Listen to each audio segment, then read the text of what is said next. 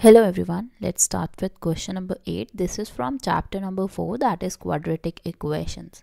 तो अगर आपने इससे पहले के क्वेश्चन आंसर्स नहीं देखे हैं, you can use this hashtag on YouTube ताकि आप इससे पहले के क्वेश्चन आंसर्स देख लें. तो question number 8 says if P, Q, R and S are real numbers such that PR is equal to 2Q plus S.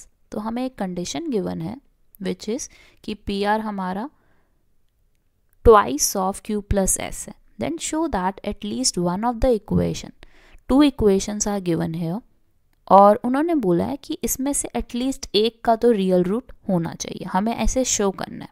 तो आप शो कैसे करेंगे?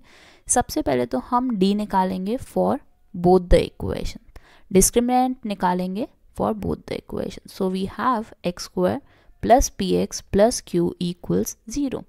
d1 की वैल्यू निकालते हैं. d1 हमारा क्या होता है? B square minus 4ac. इस केस में b क्या है हमारा? P square minus 4ac. 1 c की वैल्यू हमारी q हो गई. तो finally d1 is P square minus 4q. अब आप क्या कर सकते हो? सेम नोट पे d2 निकालोगे from other equation which is x square plus are x plus S equals 0. d2 की वैल्यू हो जाएगी आपकी are square minus 4 into 1 into S. तो ये हो गया आपका आर स्क्वायर माइनस 4s. अब हमें ध्यान देना है कि हमें ये जो गिवन पार्ट है ना, इसको यूज़ करना है. इसको यूज़ कैसे करेंगे? जब हम इन दोनों इक्वेशंस को ऐड कर देंगे, इक्वेशन नंबर 1 को और इक्वेशन नंबर 2 को, ताकि हमारे पास q प्लस एस आ सके और उसकी वैल्यू हम यूज़ कर सकें. तो let's take the some of d1 and d2. d1 हो गया आपका P square minus 4q, d2 हो गया आपका आर स्क्वायर माइनस 4s. तो यहाँ पे आपकी वैल्यू आ गई P square plus are square minus 4q minus 4s. देखो अभी भी यूज़ नहीं कर पा रहे हम. क्यों नहीं यूज़ कर पा रहे? क्योंकि q प्लस एस नहीं है. तो यहाँ पे हम क्या करेंगे? लास्ट टू टर्म्स में से 4 कॉमन ले लेंगे, माइनस 4 इवन. तो आपके पास बचा क्या? Minus 4 into Q plus S. हम q प्लस एस की वैल्यू यहाँ से पुट करेंगे. सो q प्लस एस की वैल्यू कितनी हो जाएगी? It will be P R over 2. तो क्यू एस की जगह आप पी आर ओवर 2 पुट कर सकते हो. सो 2 से 4 कैंसिल हो जाएगा, you are left with 2 P R. तो हमारे पास फाइनली बचा क्या? p minus are square. d1 plus d2 की वैल्यू हमारी क्या आ रही है?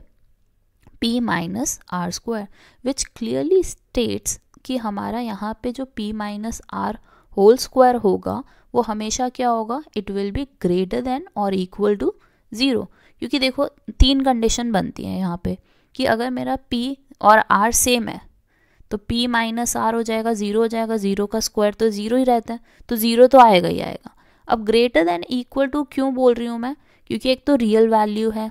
चाहे मेरा अंदर का आंसर नेगेटिव भी हो तो नेगेटिव का स्क्वायर तो पॉजिटिव ही रहता है. तो इसलिए मैं आपको बोल रही हूँ कि d1 प्लस d2 हमारा ग्रेटर देन और इक्वल टू 0 आ सकता है. So this might be a condition. ठीक है. अब हमें उन्होंने बोला था कि आपने दिखाना है एक कोई रियल रूट होना चाहिए. तो केस 1 मान के हम चलते हैं. लेट अस टेक कि हमारा जो d1 है it is greater than 0. d1 अगर ग्रेटर देन 0 होगा, अगर मेरी ये वाली वैल्यू ग्रेटर देन 0 है, इसका मतलब it has real roots, right? Equation 1 has real roots. अगर मैं केस 2 लेके चलती हूँ, मान लेते हैं कि हमारा d2 ग्रेटर देन 0 है. इसका मतलब क्या होता है? कि इक्वेशन 2 हैज़ रियल रूट्स. इतना हमें समझ आ गया कि हो सकता है कि सेकेंड इक्वेशन के पास रियल रूट्स हो. केस 3 में हम ये मान के चलते हैं कि अगर मान लो d1 प्लस d2 दोनों ही ग्रेटर देन 0 है. तो अगर दोनों ही ग्रेटर देन 0 होंगी तो इससे हमें क्या समझ आता है कि इक्वेशन 1 और 2 के पास, दोनों के पास ही रियल रूट्स हैं. तो ये 3 कंडीशंस हमारी बन सकती हैं इस क्वेश्चन से related. So I hope you get this. अगर कोई भी डाउट है तो आप मेरे से पूछ सकते हैं. और ये मत भूलना कि d1 और d2 अगर हम नेगेटिव लेंगे तो क्या होगा, क्योंकि d1 और d2 नेगेटिव हो ही नहीं सकते इस केस में, क्योंकि हमारा d1 प्लस d2 क्या बन रहा है, ग्रेटर देन और equal to 0. So this is how you can solve this question, और बहुत इंपॉर्टेंट क्वेश्चन है for your examination. Thank you for watching. Have a great day.